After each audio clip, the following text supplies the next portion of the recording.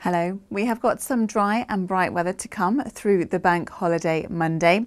For this evening, any remaining showers will clear away. We'll have some dry weather overnight with some clear skies at times, still some cloud around overnight.